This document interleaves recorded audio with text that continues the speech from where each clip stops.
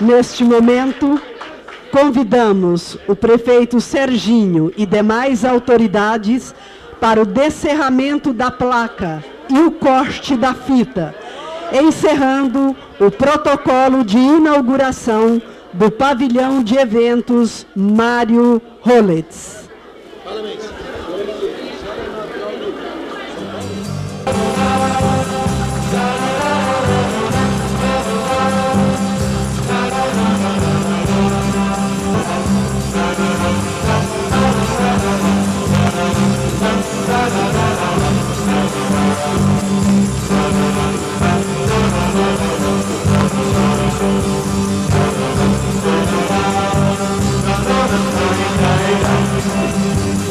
Nesse momento vai ser encerrado a fita no pavilhão de eventos Mário Holetz, aqui no Parque Ribeirão das Pedras. A grande festa esta noite, emocionando o público indaialense, prestigiando essa festa bonita que é a entrega para a comunidade indaialense, entrega indaialense desse pavilhão, né? Pavilhão de eventos Mário Holetz, onde o povo nesse momento está tomando conta aqui, né? E já está adentrando, após a abertura, está adentrando ao pavilhão de eventos. Uma festa bonita, uma festa que o pessoal está mostrando a imagem, a gente está entrando aqui, né? Nós estamos entrando aqui nesse corredor, onde a comunidade, né, está prestigiando essa festa bonita. Prefeito Sérgio Almir dos Santos, prefeito Sérgio Almir dos Santos, onde fez a inauguração da entrega do pavilhão de eventos Mário Holetz. Está aqui a Primeira Dama, boa noite, festa bonita, né? Boa noite, festa bonita, só ver a alegria desse povo aí já é a nossa satisfação, né? Eu gostei da emoção aí do prefeito, né? E todo mundo emocionado. O prefeito, ele é movido por emoção, né? E as pessoas que o conhecem já sabem disso, né? Ele não consegue disfarçar a alegria dele quando ele vê a alegria do povo, né? É a nossa alegria também. É isso o nosso papel enquanto administradores, né? Parabéns. Obrigado. Tá aí a primeira dama. Ele não vai conseguir pegar, que eu tô aqui dentro nesse corredor aqui, meu caro Vili. Já tô entrando junto aqui com o pessoal. Eu estou entrando aqui dentro do pessoal e estão mostrando a imagem lá fora do pessoal entrando o pavilhão, né? Mário Holetz, pavilhão de eventos, onde, né, uma grande recepção é feita à comunidade indaialense. Afinal, era guardado a entrega oficial há muito tempo, né? Conforme o próprio prefeito Sérgio Almir dos Santos falou, foi uma luta para chegar até aqui e chegar essa entrega oficial. O pessoal já está adentrando aqui, mas eu quero conversar com... Vocês estão mostrando aqui, né? O pessoal já ocupando as mesas, né? O pessoal já se posicionando para... Eu vou conversar com o presidente da Câmara. Mostra, Gurura, a imagem. Focaliza aqui o secretário, o presidente da Câmara de Vereadores de Indaial, José Klock, também usou da palavra, JMV TV ao vivo. Presidente, boa noite, uma festa bonita, essa solenidade de entrega do pavilhão de eventos, né, para a comunidade. Boa noite, sem dúvida hoje é um dia de muita alegria, um dia de festa e uma homenagem também ao Mário Holetz, que foi um homem simples e que ensinou de muitos ensinamentos para a nossa comunidade. Ele que veio de uma forma simples, mas amou o bonito, o belo, a vida. Então, hoje nós estamos contentes em poder entregar essa obra para a comunidade e também nominar esse pavilhão de eventos com o nome do Mário Holetz. Aliás, a Câmara passou pela Câmara, o projeto aprovado pela Câmara. Sem dúvida, foi um projeto apresentado por o vereador Santo Antônio e que foi acolhido, que foi discutido, debatido e votado por unanimidade por todos os vereadores da casa. Obrigado, presidente. Obrigado a todos, uma boa noite. Aí, meu caro Vili, presidente da Câmara de Vereadores de Indaial, José Klock. Eu vou tentar aqui pegar mais alguma autoridade que está chegando aqui. O presidente da CDL, o Rafael, nós estamos aqui, a Cid, perdão, nós estamos aqui ao vivo, JMV TV. Uma festa bonita, né, presidente? Ótimo, e um grande presente para Indaial, esse novo pavilhão moderno. Indaial estava precisando e ansiando há muito tempo por esse espaço. E agora, contagem agressiva para o grande evento da Expofeira em março, né? Exatamente. Justamente por causa esse pavilhão vai servir aí como palco para a nossa Expofeira, que há muitos anos já vínhamos precisando realmente desse espaço. E vai ser importantíssimo para completar aí nosso sucesso nesse evento. Obrigado, presidente. Forte abraço. Obrigado. Nós estamos aqui ao vivo, JMV TV. Uma grande festa dessa noite, a entrega do pavilhão Mário Holetz, grande fotógrafo, que escreveu a história de Indaial, né, vice-prefeito? Com certeza, Saulo, nos alegra muito poder homenagear essa pessoa que era o Mário Holetz, né? Imortalizando ele neste pavilhão aqui, como na nossa própria cidade, pelo serviço que ele prestou e pela pessoa que sempre foi. Então, a gente tinha muita amizade com ele, sempre encontrando ele na cidade, e aquela alegria pela vida, aquela alegria em fazer as coisas bem feito. A gente observa que muitas vezes chegava no estúdio dele, ele, para tirar uma foto, ele pedia: meu amigo, com qual é o artista que quer ficar parecido? Aí a gente chegava a conversar com ele, ele dizia: olha, Tarcísio Meira. Bom, diz ele, milagre também eu não faço, né? Tarcísio Meira.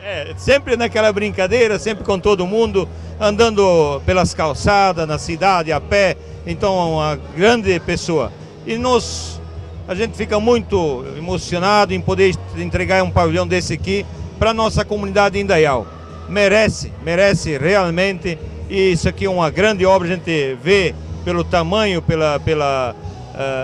pelo trabalho que aqui foi realizado, onde que podemos estar fazendo os nossos encontros aí, de festas e encontros religiosos e servindo a toda a comunidade. Então nos alegra muito. E já fazendo a abertura hoje para o ano que vem para a Fimi, né? E para a Expofeira, e um grande lançamento. Tenho certeza absoluta que vai ser o outro momento inesquecível em Indaial que vai estar acontecendo. O trabalho já está sendo feito e com certeza vai ser mais um sucesso que está vindo por aí. Eu quero até aproveitar a oportunidade, vice-prefeito. Nós estamos aqui ao vivo, essa câmera, JMV TV, ao vivo aqui transmitindo essa grande festa. Oportunidade quer dizer que o senhor tem sido um grande parceiro, há uma sintonia muito grande entre o prefeito Serginho, o vice-prefeito Mário, né? Querido amigo, não poderia ser diferente, porque nós temos que ter palavra. E foi isso que nós prometemos na campanha. Trabalhar em favor do nosso município, lutando com todas as forças. E eu acho que o vice-prefeito, a obrigação dele é dar assessoria ao prefeito, encaminhando ele e realmente fazendo as coisas acontecerem. Então, fico muito feliz de poder estar ajudando o nosso município, o meu município, mas acima de tudo agradecendo ao prefeito Serginho pela oportunidade que ele tem dado. Então, uma pessoa que tem uma bondade muito grande em estar dando oportunidade para quem queira trabalhar, para quem queira estar junto, porque nós estamos fazendo pelo nosso município, E com certeza, nesses 3 anos praticamente de administração, o que já foi feito tudo de obra no nosso município, o que nós estamos entregando. Só para ter uma ideia, nós estamos aí executando 42 projetos, onde que inauguramos semana passada Carlos Schroeder, que era um anseio da comunidade há 30 anos. Nós entregamos a Beira Rio, que era outra anseio, e foi uma conquista muito grande.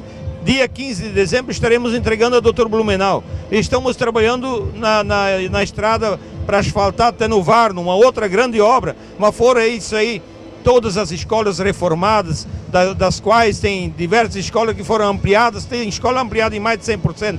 E trabalhando também a parceria junto com os empresários. Então é uma coisa, como a administração tem essa harmonia, toda a comunidade, porque envolve todo mundo. Onde que existe união, onde que existe amor, e como o prefeito disse, Deus no coração, tudo acontece, porque é só coisa boa puxa coisa boa. Agora eu quero aproveitar a oportunidade, vice-prefeito Mário, essa parceria deve continuar em 2012 aí? Muita gente pode estar perguntando, muito internauta aí. Olha, está aí uma decisão que cabe ao prefeito Serginho e à coligação. Eu sei que nós temos que trabalhar para reeleger o prefeito Serginho. Claro que gostaria muito de estar junto com ele nessa outra empreitada, porque afinal de contas começamos um serviço junto e, como diz o dito popular, time que ganha não se mexe. Então eu espero a compreensão de todos que fazem parte dessa coligação e dê continuidade. Mas quero frisar aqui, a gente faz parte de uma coligação, mas temos que priorizar sim o nosso administrador, que é o Serginho, que deve ir para a reeleição, e o povo com certeza, vendo o que está acontecendo na nossa cidade, tudo, eu acho que vai dar mais um voto de confiança. Eu sempre brinco, eu tenho dito, olha, estamos fazendo muitas obras, mas eu estou vendo que o nosso prazo está vencendo e somos obrigados a pedir mais 4 anos, não vamos conseguir realizar tudo, né? Então pedimos mais 4 anos. Quem sabe em 4 anos a gente consiga realizar tudo que está em andamento e mais um tanto que está por vir, porque está sendo muito gostoso trabalhar, porque conseguimos encaminhar bem todo o setor administrativo e existe harmonia em todas as secretarias, né? E é muito bom. E a cidade acaba ganhando com tudo isso. Tá certo. Vice-prefeito Mário, forte abraço, prazer revê-lo. Saulo, é sempre um prazer rever e tomara que a gente continue se vendo pelo menos uns 50 anos ainda. É verdade. Que estamos aqui juntos, né?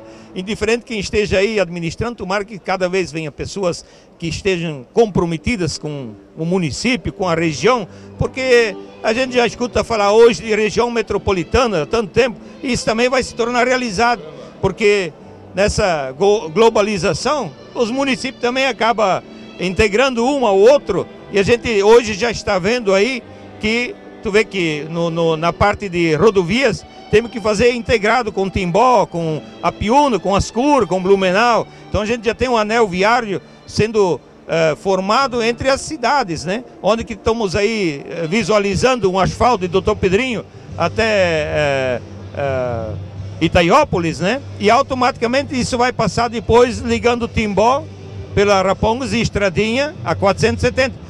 Que tomara que as nossas autoridades maiores tenham a compreensão e a visão de duplicar 470 finalmente, porque a gente observa, dinheiro existe, dinheiro tem, e infelizmente Santa Catarina sempre fica para trás. Esses dias observando lá no Nordeste, inauguraram uma ponte que custou R$1 bilhão. Aí eu lembrei, R$1 bilhão faz a 470 ser duplicado, e quantas vidas salva? Saulo, obrigado de coração a todos que ouvem, que estão acompanhando, que tenham Deus no coração, e um beijo a todo mundo. Como dizia o saudoso Mário Holetz, um abraço ao Tarcísio Beira de Indaial. Isso, é isso daí. Mário, onde que quer que esteja, um beijo no coração. Sempre levamos o amigo no coração, tenha certeza disso. Tá certo, forte abraço ao vice-prefeito Mário, nós estamos aqui ao vivo, forte abraço.